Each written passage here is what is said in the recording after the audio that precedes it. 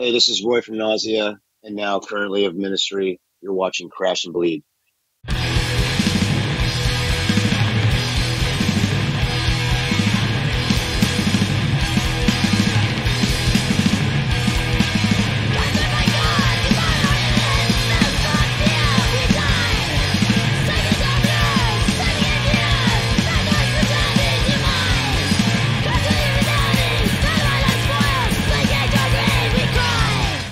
Are those original Nausea records? Oh yeah, Like original Profane Existence copies? that's the original pressing. That's what Victor sent me, Both of them? and that's the reissue. But they're both originals. Oh, right on. Oh, that's great. I Cool. think I've got everything the band have ever officially released. Not yet. We got a couple more things coming out. Oh really? Well, I remastered everything, so now it just sounds a million times better and just more in your face and punchier. Like, I could never listen to that record, so I never liked the way it sounded. And the way it was mixed was, to me, it was atrocious. And then we went and remixed it a second time with Don Fury, and that was good. So what I took was the original second Don Fury mix with the master, untouched, and gave it to my friend who's a mastering engineer, and he put it through the right processing that it always needed, and now it sounds like how it's supposed to sound. And that's coming out on Smart Records in about a few months. Just to let you Oh know. really? I Yeah. saw on your Instagram as well. There was some like new merch or something coming. Yep. There's new merch. We finally own our own merch now, which we never have before. It's officially from us and made through this other company called Dead City, which are great. Our friend Jimmy Gestapo from Murphy's Law turned us on to this guy. He does a lot of New York hardcore bands, so it's a good deal for us, and still in the same vein and to the same crowd. So it's good place for us. And yeah, we got that EP coming out of all the 7 inches, all two 7 inches on LP, EP vinyl on Smart. I think you saw that. That's Yeah, all yeah. remastered and everything. Yeah. Well, so since you mentioned hardcore, let's go back and talk about how you got involved in the New York hardcore scene back then. Well, oddly enough, I didn't start in New York City, though I was born in New York. Lived there the first 5, 6 years of my life, and moved out to Florida and with my parents. My dad got a really kick-ass job down there, and then fortunately my parents got divorced. I ended up moving back up north and ended up moving to Pennsylvania because we just couldn't afford to live in New York. So I grew up in Pennsylvania from, you know, kid to about late teenager, and that's where I got into the punk scene there, where I was living. I was living in a place called Allentown, which is in the Lehigh Valley area. And there was a kick-ass punk scene there in the mid '80s, and luckily, I found my tribe of people and met other kids that played, bass or guitar, had people that played instruments, and then just created a band from there. And then went from there. I was about 14, 15. I was in this band called Youthquake. It was my first band. Totally fast punk hardcore, like RKL, MDC, like that kind of fast hardcore. And then from there, I ended up coming to New York a lot, just going to see shows and meeting a lot of people. And I lived in Philadelphia for a little while before moving back to New York, and then ran into some people that knew guys in Nausea. I've met Nausea before I was joining the band, and then I got wind that they needed a drummer. I ended up moving to New York, and joined the band, and the rest is history from there. There's a lot more shit in between 14 and 18 years old, but it's just take me forever to explain it all. But yeah, that's basically how it went. I Okay. went Allentown, Philly, back to New York, joined Nausea, made an album. That one right behind you. So, who were the most influential drummers at that time? At the time, um, I was listening to, like, you're talking about like later '80s. I was probably listening to Dave Lombardo and Lars Ulrich at that time. And Rain and Blood and Master of Puppets, those two records, in that genre. And metal was like, that was my shit. but I was also, coming out of listening to Discharge and Black Flag and Dead Kennedy. So all those things mixed together, I'm inspired by those drummers too, Gary from Discharge, or, you know, Filthy Phil from Motorhead, guys like that. Like that was my '80s drummers, like for that style. Actually, I even throw in Dave Ruffy from the Ruts, which I really loved. I love the Ruts. Um, Paul Ferguson from Killing Joke, guys like that. Yeah. Did Yeah, you teach yourself?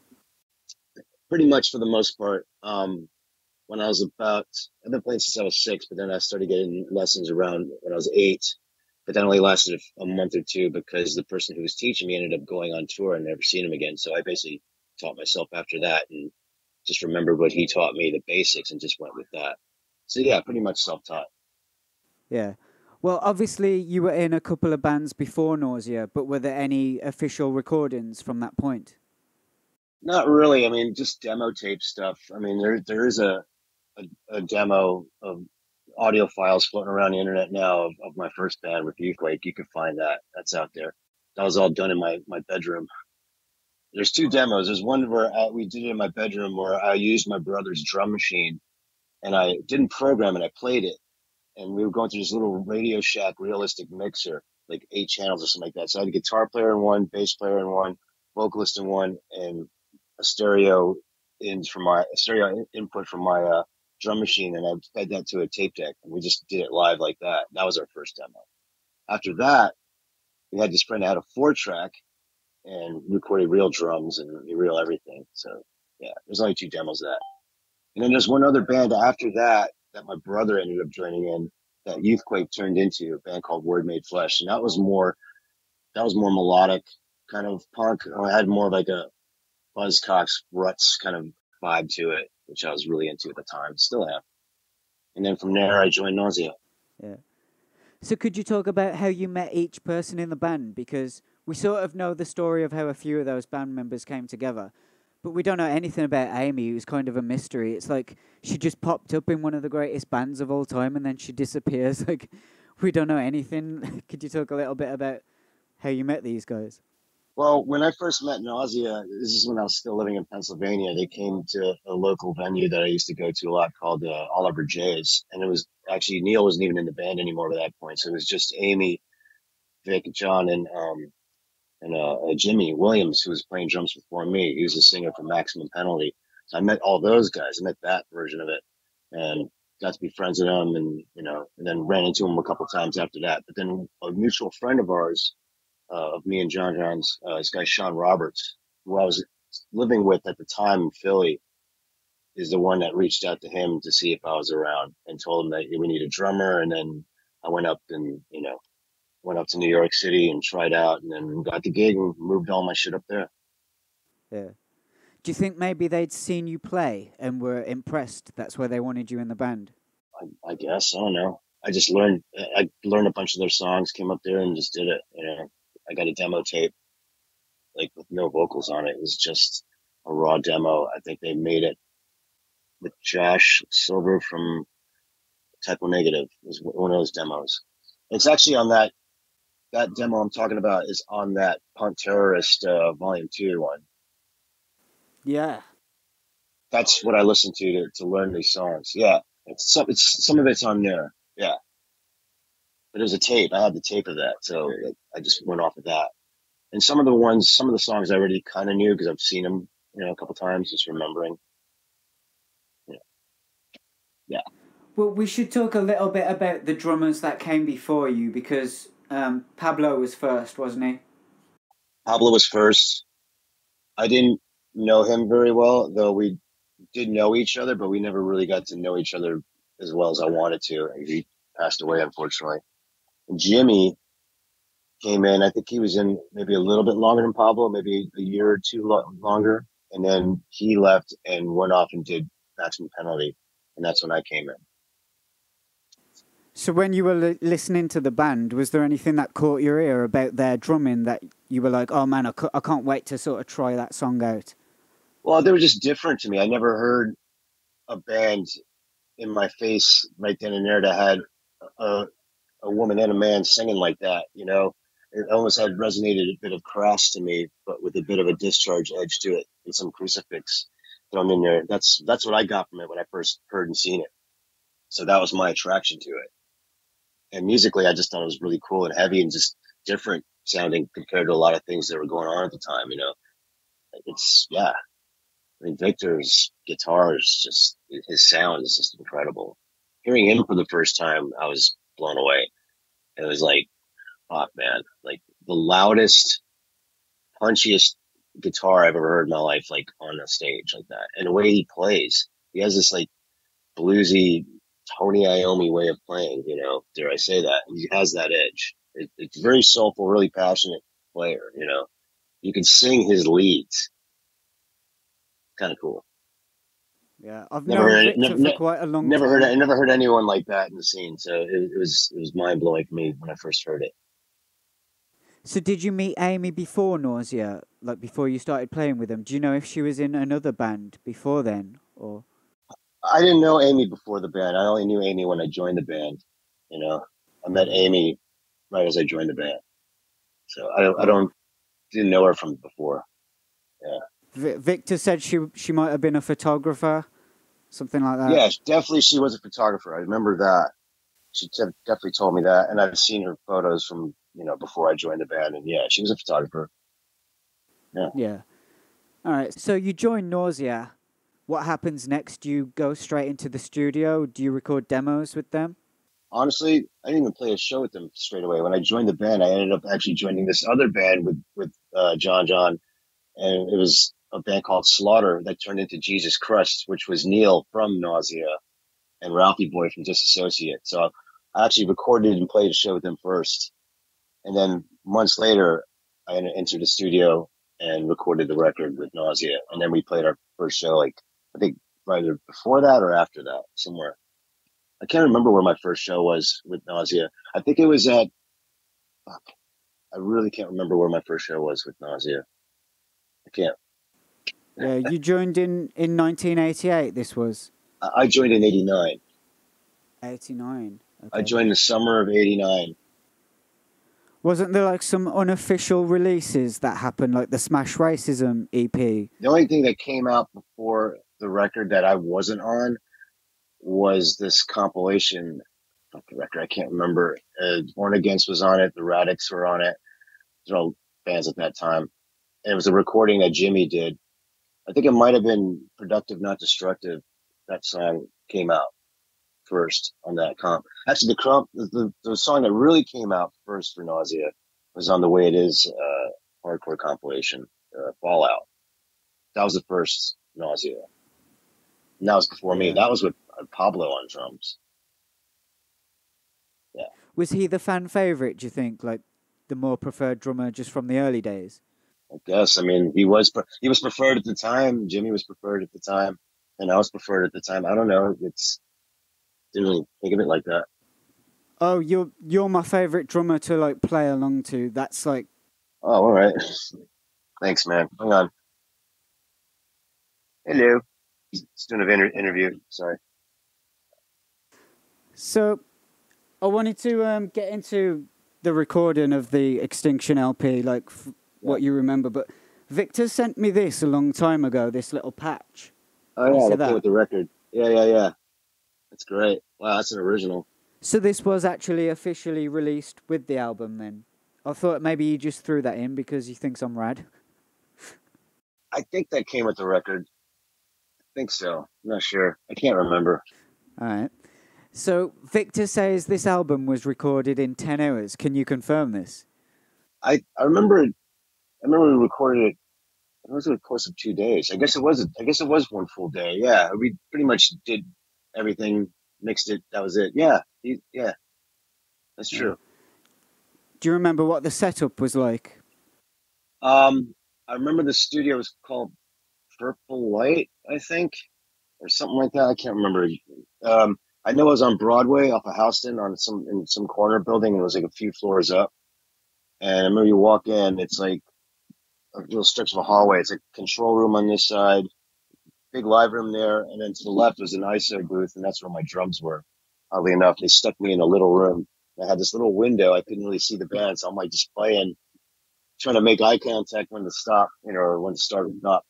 And we didn't really do multiple takes of songs. We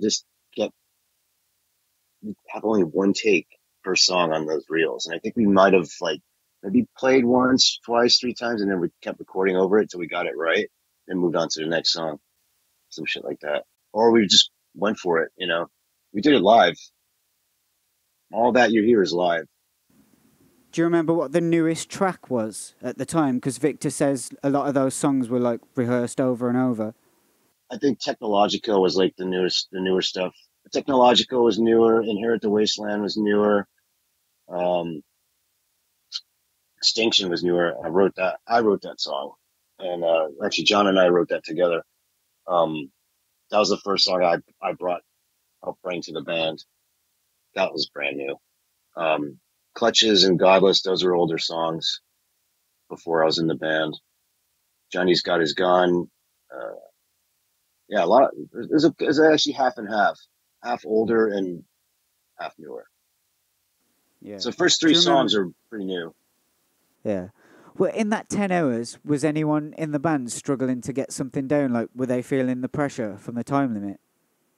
I don't know that I can recall. I mean, I think most of it took that long. Mostly, I think probably just getting sounds in the beginning and, just dialing in monitors and headphones and stuff like that, getting guitar sounds, overdubbing leads and shit like that. I don't know. I mean, we were pretty well rehearsed. I mean, we busted our asses before walking into that studio. I mean, that's what you did back then. Nowadays, you just punch it in and cut and paste and all that stuff. I mean, back then you had to play that shit.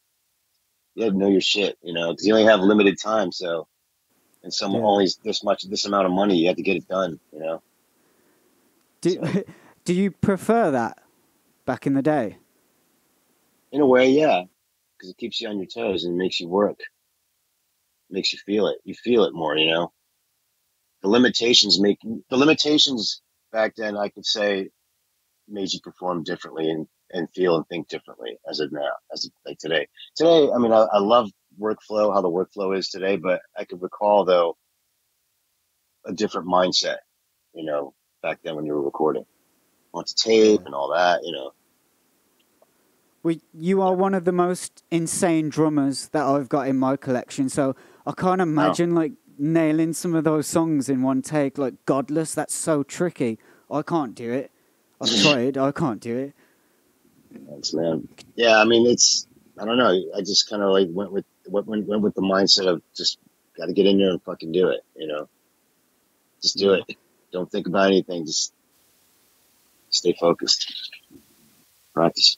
So could you talk us through what's going on in that song Battened, which is my favourite song from that album? It sounds like you've got a lot of like going to cymbals to snare, like down and up, but then on the second half of the first verse, that all kind of chills out. Are you then hitting the rides and then cymbals while going like that? It's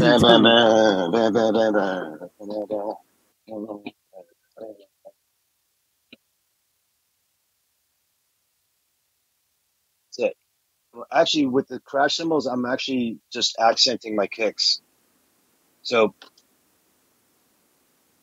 yeah, do the flow like that. Once you do that, the cymbals open up, and it just has this continuous wash of, with the accents in between it.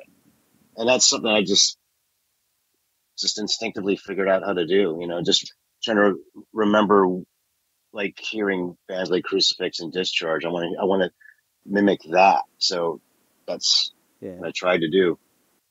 Yeah. Can you remember what equipment you were using in the studio? I don't remember.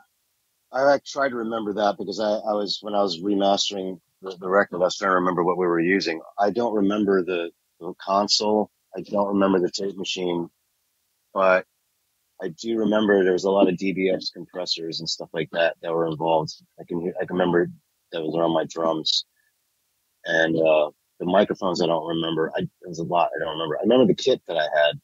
I had this Pearl Export or Pearl International drum kit, something like that. And I just got a DW double pedal at the time, so I was just learning how to get that double bass going, Well, I remember talking to Victor about Godless and Clutches because he said those two were his favourite songs. And I'm thinking the drums on Godless are just so badass, like the way you're hitting the snare. Oh, snare roll. And Yeah. dude. Was this important at the time, like the placements of the cymbal shots? Because you would do them and then you'd expect to hear them and then you wouldn't do them. And then you'd get that sort of excitement and anticipation for the next time they happen. Do you know what I mean? I'm just following the riff. Yeah. You know what I mean? Just follow the riff. That's all. Yeah, I think a better example of what I'm talking about here is in the song "Sacrifice," where you kind of go and then there's a snare roll, and then stop, and then a snare roll again. But by the time you get to the second verse, you don't stop; it's all snare rolls. Like that's the kind of thing I mean. Like, was that important to the band members back then? Like getting those specific fills into the songs.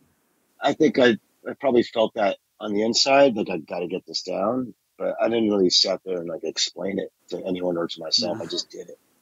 You know what I mean?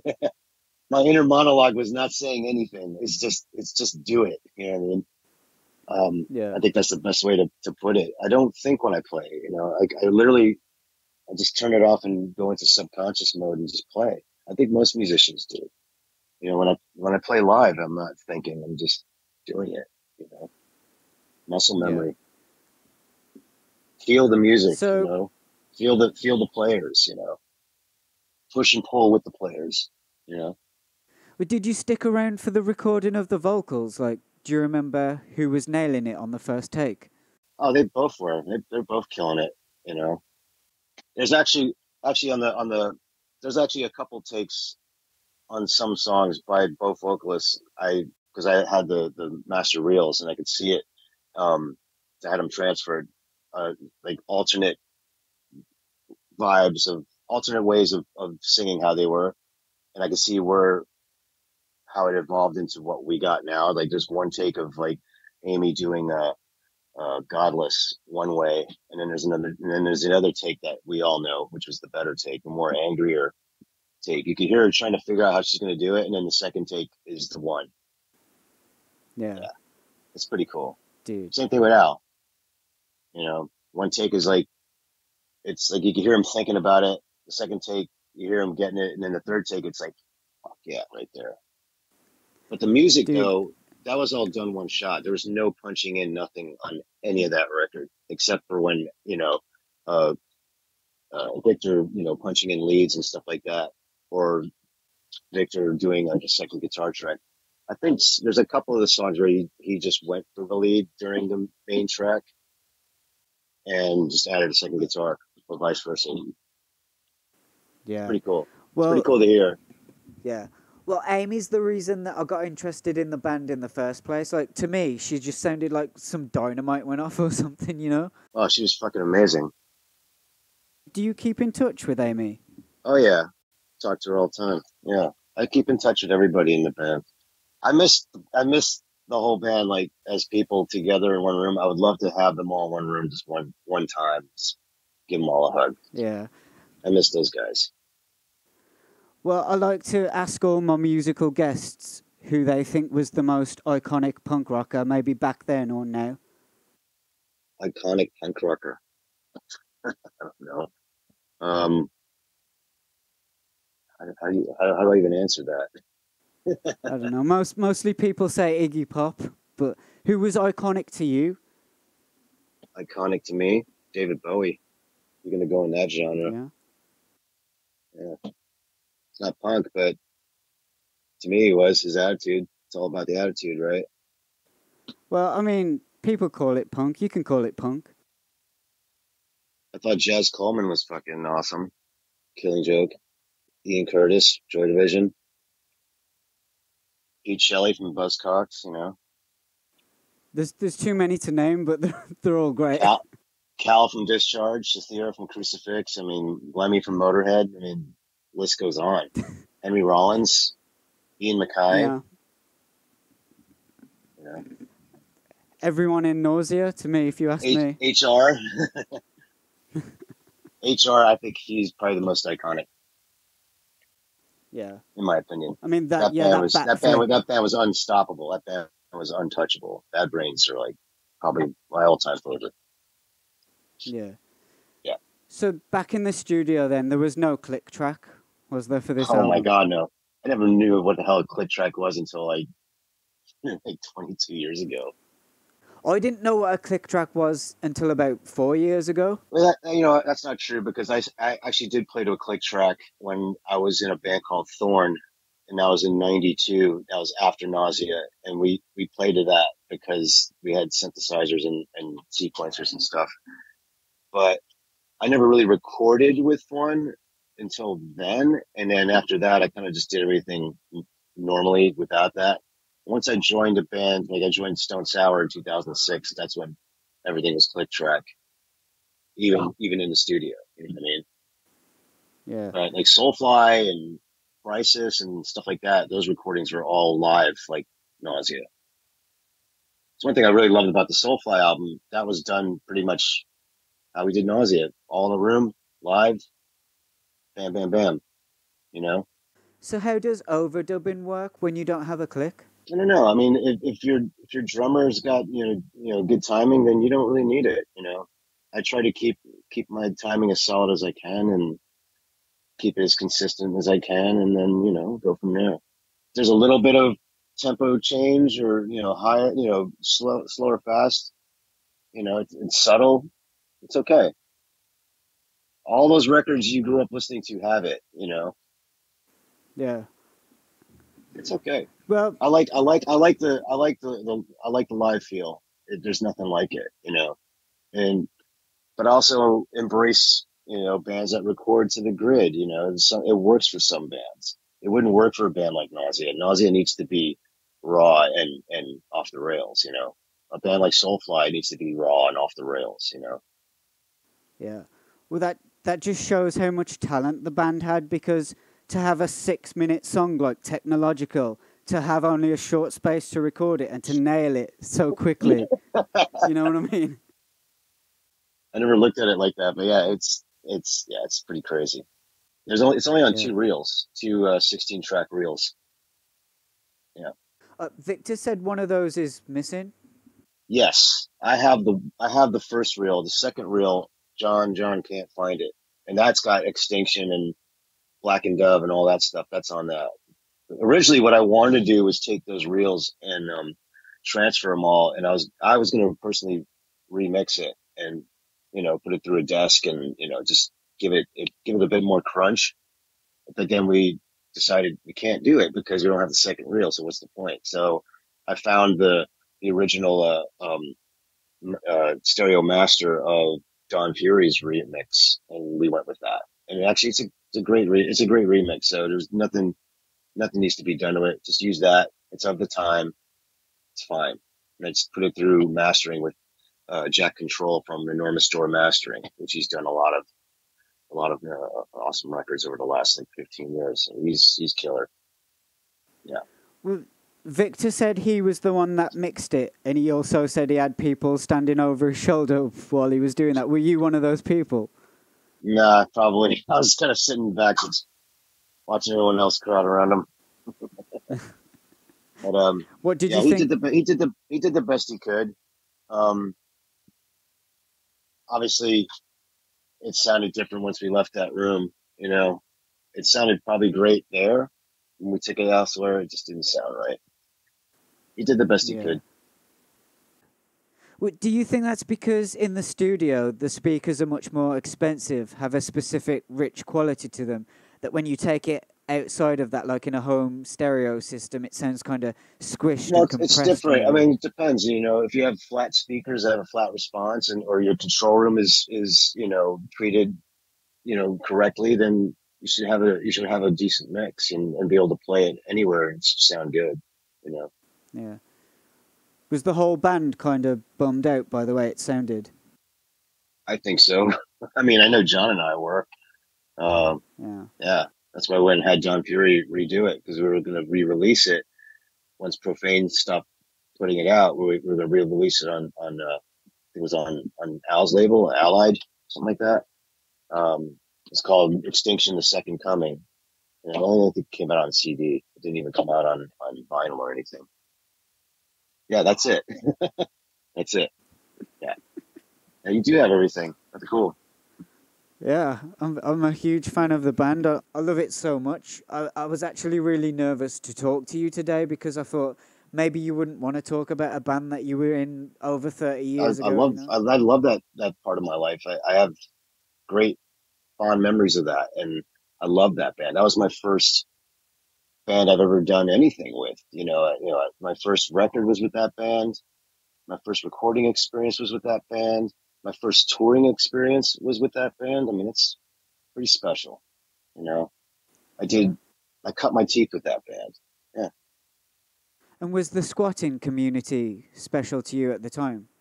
Well, I was more like I didn't have a choice at one time. I squatted for a minute before even like joining Nausea. I can remember when I was living in Philly, I was kind of going back and forth to New York, and one day I just decided just to stay there with a friend that was living there. It was like in like dead of winter, like January of all times.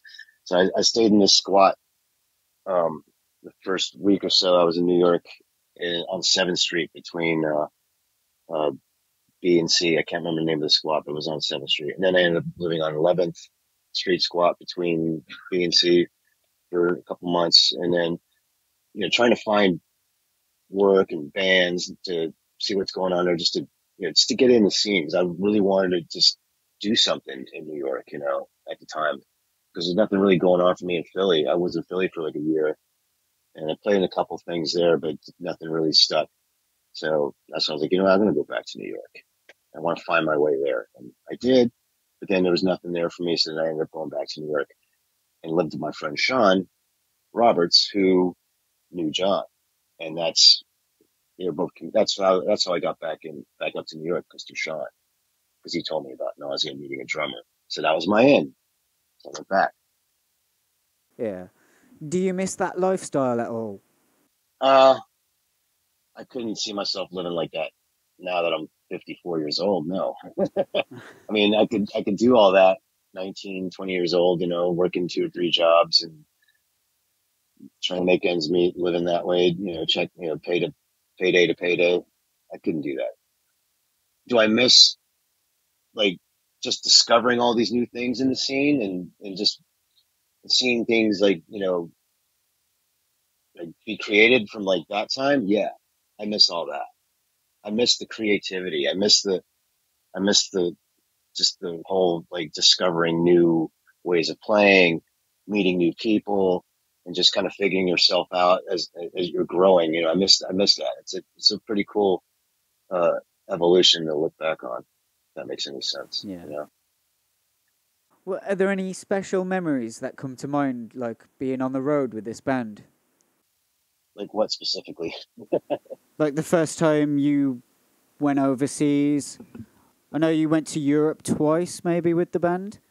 Yeah, my first official tour was touring in Europe before even touring America. So yeah, um, we landed in Holland. Amsterdam was like our home base because our tour manager and booking agent people were living there. So we stayed there and we kind of, you know, got our foot foot on the ground and got acclimated there and just taking it all in. You know what I mean? We played every punk club and squat in Europe, like starting with WNC in Groningen, Holland, and then playing the Rotaflora in Hamburg and Appenstrasse, Studebaker squat. Played a lot of cool places, met a lot of cool people in Europe. And for me, I was blown away. I mean, to even see street signs in different languages and meeting people from different countries and looking at all this different foreign currency, you know what I mean? There was no euros yet, so everyone had their own currency. You actually Yeah. had borders between countries. You got your passport stamped. You had to get out of your van or your car and go through customs or go through the passport office, customs officer or whatever. Each border patrol person is something else, And the wall already has been down, I think, for a year and a half by that point. So Europe is still a bit raw, especially in the Eastern Bloc. saw a lot of cool stuff there, a lot of interesting stuff. Toured Poland and Czech Republic and all those places for the first time. It's pretty wild to see all that for the first time. Did you find that there was any trouble from like skinheads or police, like as you would get that like in New York? I didn't have any run-ins with any skinheads in Europe that I can remember. Did Yeah. no. There was one show that thing you did. No, you weren't in the band at the time. I don't think. But there was like some racist skinheads that were trying to shut the show down and all that kind of thing. I do remember something sort of like that. We played in like Dresden or something. I think that might have happened in Dresden. Now that you're saying that, and yeah, I don't think anything came of that. So did you find that the police were a lot friendlier, like to the punks overseas? Not really. I mean, I can remember playing May Day in Berlin, and like a bunch of police came in with water cannons and blew everyone off their stage that we were playing on. And big riot fucking happened there in Kreuzberg. That was pretty brutal. No, they're not that nice. Was That's there something ever anything? that's something I'll never forget. Playing May Day, a bunch of punk bands, and it was outdoors. It was in Lausitzer Platz. It was like right in this little like grassy like park area of Kreuzberg. And I can remember when we were done, there was this Turkish band, this traditional Turkish band set up like a few bands after us. And they were on stage, and it was water cannons and these police and riot gear just like kind of pushing people out. And this water cannon was shooting straight at the stage and blew these people off the stage. I thought it was the most fucked up thing I've ever seen in my life. I'll never forget that. People were picking up cobblestones from the streets, throwing them at the cops. I mean, it was fucking crazy. Was there a little part of you that was excited by the danger at the time? In a way, I guess so. In a way, yeah. It's like, yeah, run. Oh shit. Okay. As I was standing, just like kind of like, the fuck is going on? Like, I remember someone grabbed me by the back of my jacket, like, come on, dude. Like, just kind of ran. Yeah. Well, one thing I didn't get into with Victor was the recording of like the Cybergod and the Lie Cycle 7 inches. What was the recording process like for those? I think that's something that I arranged because at the time I was playing with this the band called the Cabbages and Kings, and they recorded at the studio that we were at. It was Wharton Tears Studio, Fun City. Wharton Tears did a lot of bands like Cabbages and Kings. I think he did some work with Sonic Youth, like those kind of bands, like the more no wave kind of bands in New York. Wharton was also a drummer in Glenn Bronco's band, another no wave band from New York. So he was a killer engineer. He was part of the whole no wave scene. Um, of Cabbages and Kings is Algis Kizzies, the bass player from the Swans. I was playing drums for them, and they had just recorded one of their records there, a record called Basic Pain, Basic Pleasure, and we were ready to record new stuff. And I asked him, like, where'd you record your records? They recorded at Wharton Tears. I go, he's Glenn Bronco's drummer. He's done Helmet. He's done a record. I'm like, great. That's where I want to go because I loved all those bands. I loved Sonic Youth, Swans. I loved that whole scene of music. So I thought it'd be cool to bring our band in that situation with someone who knew what they were doing, you know? So we brought our music in there. Wharton engineered it. He mixed it. And it was a really cool experience. It was a weird room. I remember it being a really long, narrow room. When you first walk in, it was in the basement of his apartment that he lived in. So you walk in the control room, you take a left, and it's this long, narrow hallway of a room. So when you walk in, it's just a guitar player, then the bass player, and the drums are all the way at the end. And then there was this kitchenette room off to the side where he had a microphone in there with compression cranked the fuck on it to give it some reverb. So that's the reverb that you hear on that. It's all natural. And that was all one take as well. I think we practiced it a couple times and then we recorded it. And that was it. Do you remember who wrote the lyrics? I think it was Al, combination of Al and Amy together. I'm not sure. I'm almost positive it was them, both of them together. Yeah. Well, I can imagine the whole band was more satisfied with how that recording came out. Yeah, it's funny. Those lyrics resonate now more than it did then. Musically, John John's the one who wrote all that stuff. Well, did anything happen between the recording of Cybergod and Lie Cycle, like comp tracks or demos? Maybe I think maybe you went on tour in between there. Yeah, actually, that's when we went to the West Coast and did our West Coast tour in 1990. Actually, no, that's not true. We did that West Coast tour just before or after the Cybergod record, and that was the only time we did another extensive tour. We did three major tours. We did two European tours and one West Coast tour, and everything else is just weekend shows. You know, like playing in the tri-state area, as they say, like Boston or Connecticut or Rhode Island or Philly. You know what I mean? That's it. We didn't do a lot. We played locally, and we played like at ABC No Rio, or at CB's, you know, shit like that. And then we recorded Life Cycle. And do you ever find yourself going back and watching those old live videos on YouTube? Sometimes, I mean, like when people like send me like, you know, here's check this picture out, or hey, here's this footage, and then I'll go down a rabbit hole on YouTube and then discover that there's all these other videos I never saw before, which I was like, wow, I remember that show, and that's so cool. Like there's like shows from like Poland on there from our first tour. There's another show from Germany on YouTube from like our first tour, you know, stuff like that. There's lots of pictures out there from, you know, from I think Jim Martin took a lot of pictures. The guy Jim that was with us, he was our tech roadie friend and helped us with, you know, gear and all that, and drove the band, and he took a lot of pictures. Um, yeah, Yeah, it's cool when you get those things, when you come across those things. It's great that it's documented, it's out there.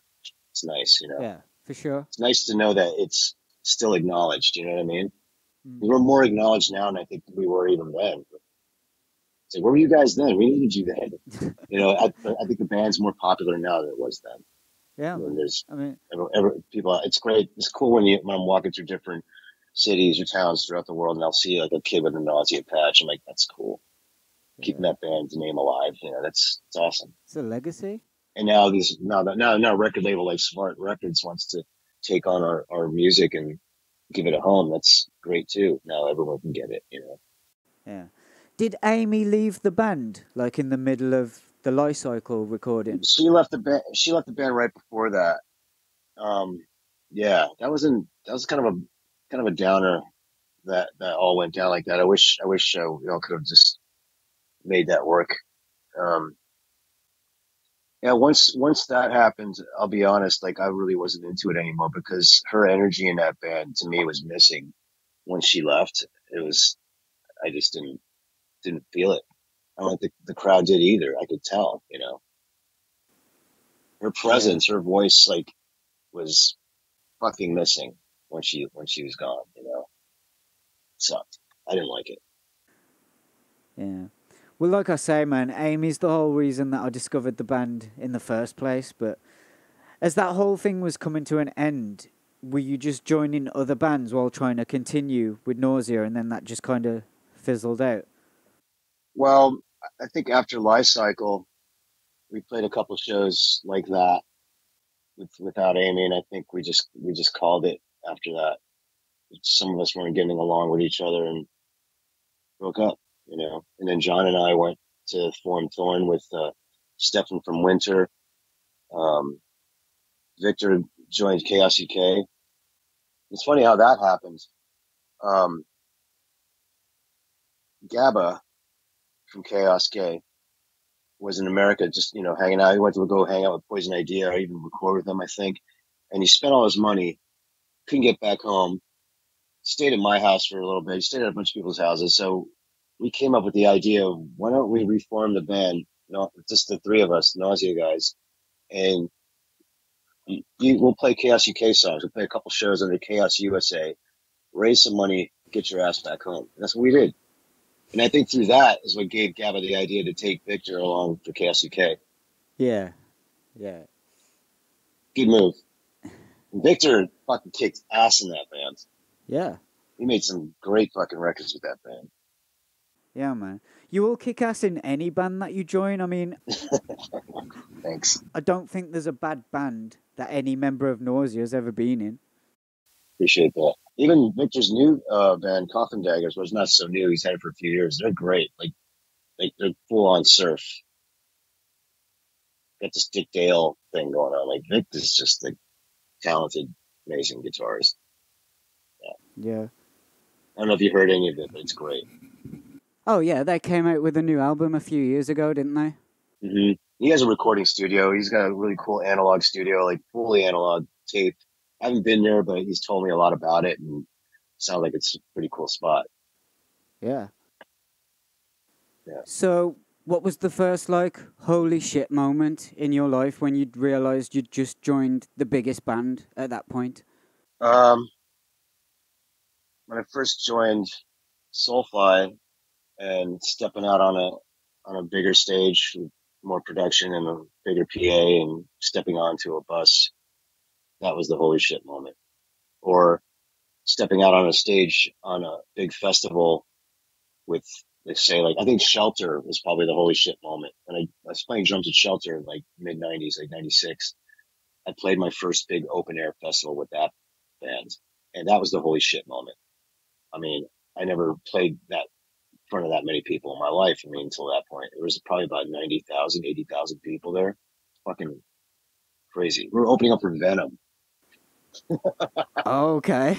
Venom was the headliner. They just got back together as the original three, Mantis, Abaddon, and Kronos. So it was, for me, it was a big deal because I fucking love Venom. So I couldn't believe I was on the same stage with that band. You know, I'm calling everybody at home. You're not gonna believe who I'm fucking playing with. um, yeah, it was good. It was killer. Even there's video footage actually of that Dynamo show of me playing Shelter, of me smiling, kind of like just shocked. Like that's a true smile of like holy shit. My holy shit moment is on camera. Like my reaction of holy shit. Yeah, it's out there. You'll see it. I'm just like wow, cool shit. I think So, White Devil was on that too. That's Harley Flanagan and the Paris Maze band after Chromax. They were on that bill too. Remember that? I borrowed cymbals off their drummer Dave DeCenzo. They didn't have any cymbals. Random thoughts. are there many people from the old hardcore days that you've still kept in touch with? Yeah, I mean, like occasionally, chime in, Jimmy Gestapo or Vinny, Stigma, Roger, guys like that. Do you Yeah, still listen to that music for pleasure? absolutely. I throw Victim Yeah. in Pain on. Yeah, I throw Dehumanization by Crucifix on. I throw on Hear Nothing, Discharge. I throw on Black Flag. I throw on Dead Kennedys. I'll throw on fucking Rain and Blood Slayer too. I mean, I still listen to all that shit just to get some inspiration here and there. I listen to a lot of new stuff too, but I do go back and listen to that stuff. Or I'll go back and Yeah. listen to the 70s rock stuff that I grew up listening to. I'll listen to Kiss. I'll listen to AC/DC or Thin Lizzy, Black Sabbath, Zeppelin, Floyd, Pink Floyd. Like, that's my shit. Yeah. Or I'll throw on some electronic music. I'll listen to Kraftwerk, or Tangerine Dream or Vangelis, Blade Runner soundtrack. I'll listen to shit like that, like world music. I'll listen to Moroccan music just for inspiration for drumming and stuff. Yeah. I mean, we love all kinds of music, but what do you think the drive is to play fast? Why is it so exciting? At that time, at that time was like, who could be faster? Who could play this? Who could that? I mean, that was the drive. I mean, and then just listening to bands like I said, like Slayer and The Accused, or shit like that, like fast music like that, Crucifix even that drove me. 'Cause I wanted to play like that. That's exciting, you know. I can achieve that, you know. I wasn't, I couldn't be like the virtuoso drummer that I wanted to be, like Neil Peart. Like, who's gonna play like that, like right out the box? I can't, but I can play like that. I can achieve that. That sounds cool too. And it's angry. It's fast. It's great. Yeah. fuck yeah. So I went for it. So when you joined bands like Stone Sour, did you find that they were Nausea fans? Like, did they want you in the band because of that? No, they're none of they weren't Nausea fans. They didn't even really come from punk. I mean, they're more rock metal guys. You know what I mean? They come from Midwest Iowa. They weren't really aware of Nausea. I mean, I think I got into that band just from word of mouth and just from the same. We know the same people, and we worked with a lot of the same people, and they needed someone at the time, and I was there, and they called me. You know, that's how it worked. And it worked out. And I ended up being in a band for with them for with Corey, Jim, and Josh for like 14 years. You know, made 7 records with them. It did pretty good with that band. They were great. Loved playing with them. I miss those guys too. I haven't played with them in 5 years, 6 years. You know. Well, you're in ministry now, aren't you? Yes. Now I'm in ministry. So were they fans of Nausea? Well, people who know ministry are definitely more aware of Nausea. These guys in the band are. Al is. Yeah. Yeah. So could you talk us through how those Nausea reunions panned out? Because they never really happened, did they? We tried to make it happen. It just didn't work out, you know. I mean, we even gone as far as recording new stuff. Like Vic and John and I got together at my studio like in 2015, like 7, 8, you know, almost 10 years ago, 9 years ago. Recorded 6 or 7 songs that could potentially be newer stuff, and they're sitting on the shelf still. Ah. I mean, we tried back then to at least put the band together for a couple of shows. It just didn't work out. It wasn't the right time. Amy was Yeah. busy and Al was busy. You know, everyone was busy with life. So So what do you think's going to happen with those songs then? Will you ever like do like a sneaky release? I love to. I mean, I love to get Amy or Al to sing on it at least. You know, we try to get other people to do it, but it just didn't really work. And anyways, if we were to really do it, I think we'd probably get together again and record newer stuff because that stuff I listen to it now. It's like it's good, but I think we could come up with more and better. The fact that we got together as the three of us that at that time, it felt like no time has passed. It was great. We got in a room together. We still got our thing, you know, still got the chemistry. It's still there. And it's cool to hear what we sound like now as opposed to when we were 19 and 20. We were by then 45, 48, 49 years old, you know what I mean? Yeah. At that time. Mm. It's cool. It's cool to hear what we sound like. So if Nausea hadn't broken up, what do you think would have happened to the sound like in the mid to late 90s? I don't know. Oh, I mean, just judging by songs like Cybergod and Body of Christ, it probably would have went more that way. Probably went a little bit more metalish, maybe. I don't know. I think we had a good combination of that with punk and metal mixed together. We didn't think about it. We just did it, and it came out that way. You know, it came out Yeah. sounding like that. Yeah. Well, do you remember anyone reaching out to you about the anthologies? No, I think that's more John put that together. Yeah. And I was just basically in the background going, "Cool, let's do it." You know, I don't know. I didn't have much to do with that. I have more to John and I have more to do with the latest releases that are coming out. Like we've been handling that. Is there much you can say about that, or is it all secret stuff? Oh, it's not secret. I mean, it's public knowledge. It's coming out on Smart Records. It's a label from Finland. They're releasing both 7 inches on one 12-inch EP. It'll be streaming. It'll be download whatever. But I think it's a limited vinyl press in a couple colors. And then we're gonna put out the first album again. Yeah. Is it just going to be those songs, or are you going to like sneak some bonus stuff on there? Because we don't really have anything else other than that. A lot of the live recordings, I mean, I think there might be one out there that might be really good. Maybe we could put that on there. I know Vic, I know has a bunch of our live recordings. He's got one specifically I think is great, which is the Gilman Street show that we did with Neurosis and Econo Christ and another band called Glisten Max. We were on tour with Glisten Max that whole West Coast tour, and there's a recording, a 4-track recording of that show, and that came out great. I remember. Yeah. So maybe that can be put out one day. So on this reissue of Extinction, then, do you know if that's going to come out on CD? I don't know. Maybe. I hope so. Like, I hope so too. I mean, I know there's a lot of people that don't have record players. There's a lot of people that don't want to stream it. They want to have physical copies. So I'm sure it'll be on CD. I'll have to go as far as putting it on cassette. Apparently, cassette is like the new thing again. This is crazy to me.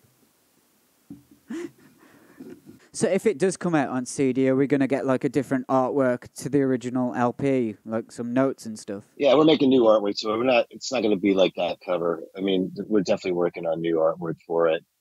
You know, that's still relevant to, you know, the original artwork. Yeah, we're going to change up some things. So there's an actual difference between the two, you know. Yeah. So you're not just getting a repeat of exactly that record. It sounds a lot different to the original mix, and not in a bad way. It sounds way more aggressive, if anything. Okay. Like really aggressive sounding compared to what it used to sound like. It's like I said, it's the tone that I've always wanted to hear this record with that it never had. Now it does. So you've actually heard like the final versions? Yeah, I'm involved with the mastering. I've been going back and forth with this with the engineers because I have the original. I have the original recording of it. But since that one reel is missing, like, how's that happened? What I have is a master stereo print of it of Don Fury's mix. I don't have the multi. I have the multi tracks, but I can't mix them because I only have one reel. But I have the original two track stereo mix of what Don Fury did. And that's what I used. What you have is that. Yeah. So I took that unmastered version of it, gave it to a mastering engineer, and he brought the volume up, crunched it a bit more, and just sounds more aggro. It's got an edge. It's got a really good edge to it now. I'm happy with it. I think everybody else will be happy with it too. Do we have an estimation of when that's coming out? I don't know. It could be hopefully this year. I'm sure this year sometime. We're still working on it. Yeah. So you're digging the whole ministry thing then? Are you going to continue with this band for as long as possible? Yeah, I'm gonna for as long as possible. I mean, I just made a record with them. It just came out. I feel like about a week ago. Hopium for the Masses. Check it out. Yeah, man. I made the last couple records with them. I was on the first record I was on with Ministry was Americans, and I was on the last one, Moral Hygiene, and now this one. Yeah, I've been with them on and off since 2016. Do you have any plans to join any other huge bands?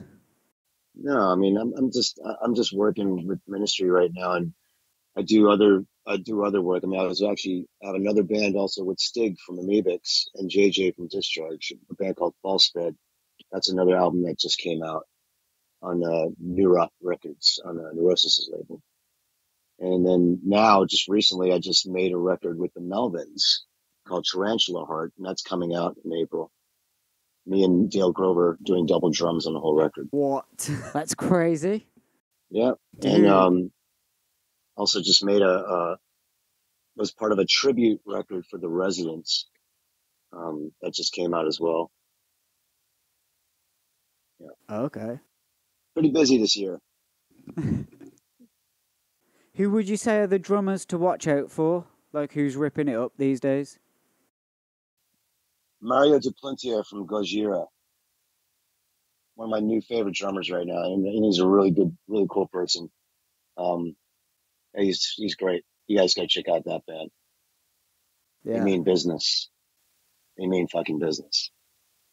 Is that a punk band or some kind of thrashy metal? They're their own breed of metal.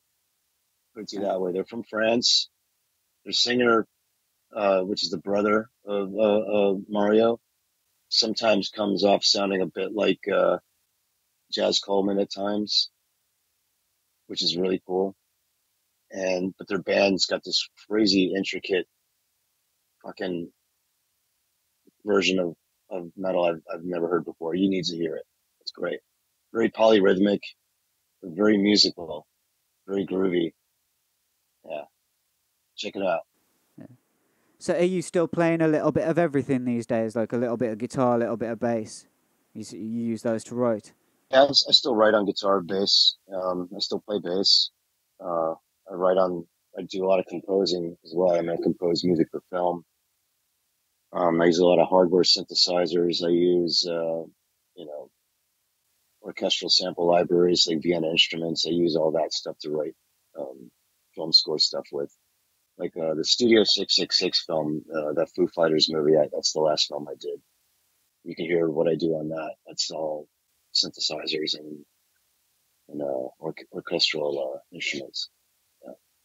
Was that the biggest film that you've worked on so far? Oh yeah, absolutely. I've done I've done several. A couple haven't seen the light of day, and some are just more obscure and underground. And I just recently finished one for Spider One from Powerman 5000. He just made a new movie called Little Bites that's coming out this year, hopefully. But yeah, Studio 666 is definitely the biggest film I was ever a part of. And that also included John Carpenter, who made Halloween and The Fog and Escape from New York. He did the theme song to the movie, but I did the rest of the music. Oh, okay. Yeah. So, I mean, for me to work with that guy is, I mean, I never thought ever. He's a huge influence and probably one of the main reasons why I love to do what I do with composing for film. Guys like him, uh, Wendy Carlos, who did some of the music for The Shining and did all the music for Clockwork Orange, shit like that. Christoph Penderecki, he's like a more modern composer. Baghetti, Bartok, those kind of guys. Like I would really love listening to that. Bernard Herrmann, who did all the music for Alfred Hitchcock movies. Yeah, Jerry Yeah, Goldsmith. man. I can go on and on and on. Yeah. I mean, it sounds like you've got an amazing life going for you. Yeah, I mean, it's a lot of hard work to get where I'm at, and I'm still working. I'm not stopping. I'm gonna keep moving. Keep building, keep learning, never stop. Yeah. Well, since you mentioned the Foo Fighters, then I did want to ask you what you thought of Josh Freese being in the band because he's one of the craziest drummers of all time. Oh my God, he's one of the best in the business, man. He wouldn't be getting the calls if he wasn't. I mean, I'm not surprised, that he's in that seat. He fucking kills it, man. It's amazing with him. I haven't seen him live with the band yet. I'm dying to see it live. I mean, I've only seen video footage and it's great, but I can't only imagine how awesome it must be to watch it. You know, um, the last time I actually saw Booze with Taylor was actually at the Studio 666 red carpet party because we had a showing at the Mass Chinese and in LA, and everybody that was at the red carpet was invited to see the band play down the street at the Fonda Theater, and that was the last time I saw Taylor play, and it was great. I didn't get to see him, unfortunately. I really wanted, Yeah. we knew each other, and yeah, it just sucks he's not here anymore. Yeah. If I could just mention Brooks Wackerman. Love Brooks. I know Brooks really well. Great fucking Yeah, drummer. man. He's kicking ass in Avenged Sevenfold. Yeah. Oh, yeah. He's in that band now, Oh yeah, dude. he's been with them for a while. But did you check out like his Bad Religion stuff? Oh yeah, actually, now another friend of mine is in that. Sorry, hang on. Um, Jamie Miller is now playing drums for Bad Religion. Another great drummer that you should check out. He used to be in a really cool band called Snot, like about 20 some years ago. And then he had another band with his wife Amy in this band called The Start, where he played guitar. Um, then after that, now he's in Bad Religion, fucking killing it. Great drummer, Yeah, man. amazing drummer. Yeah. Yeah. Well, just wrapping up then, the Punk Rock Museum. What are your thoughts on it? Did you contribute anything to it? Oh yeah, I was actually a tour guide for a few days during in July, just past July. I love it. It's great. Some of my stuff is living there. My couple of my drum, my some of my drums are living there from what I used in Nausea. Our Nausea backdrop is in there in the New York hardcore section of Punk Rock Museum. I think it's great, man. Um, it's done really well. Fat Mike, is kicking ass with it, and it's pretty cool little nod to all the cool bands that put in a lot of hard work into the scene, Yeah. and it's there, it's living there, it's great. Yeah, man. Yeah, I have no problem with it. There's a lot of people out there that piss and moan about it. I don't know why, but I mean, I think it's fucking awesome. Yeah, man. I think it does belong in a museum now because, it's been over 50 years that punk rock's been around. It belongs in a museum. Yeah, Yeah. fuck yeah, absolutely. It deserves to be there. It deserves all those artifacts, all those guitars, his clothes, deserves a place to live in, and to be on display. Why not? Yeah, man. And Nausea's on Instagram now. Like, you guys have got that new Instagram page. Well, I don't know how new it is. Maybe a year and a half old. I've had it, we've had it for a year, a couple of years, something like that. Yeah. Is it everyone in the band that runs it? Just John and I. Ah, okay. Yeah, John and I are the ones that run it. Yeah. Well, people should definitely go check that out. I'll give them links like in the description and stuff. Because there's some rare pictures on there that I've never seen. I thought I'd seen every single picture there was of the band. There's actually a lot of pictures in there I've never seen before either that John just finds. And a lot of them are his too that he's had been taken. We get a lot of cool photos also from Chris Bortz, who did a lot of our photos at the time. A lot of our photos are in there. And this random stuff from different people from other parts of the world that send, photos, put them up. Some cool stuff in there. Yeah. Yeah. Well, thanks so much for doing this. I really mean that. You are one of my all-time favorite drummers to drum along to. Oh I man, can't stress that enough. Like, I appreciate that, man. I can't believe you've just like sat here for an hour talking to me. Well, just make me look cool on your video, man. Yeah, man. God damn it. Yeah. Well, hey, man, really great to talk to you too, man. I appreciate it. And thanks for supporting what I do and getting it. Well, I'm definitely gonna buy all the new Nausea reissues, so I'm excited about them. You're going to dig it, dude. I'm telling you, it's night and day. I love Yeah, it. man. Yeah. All right. Well, thanks so much, dude, for doing this, and we'll catch you later. Keep doing what you're doing. I appreciate that, man. All right, brother. You too. Yeah, man. Later, homie. Be good. Yeah, man. You too.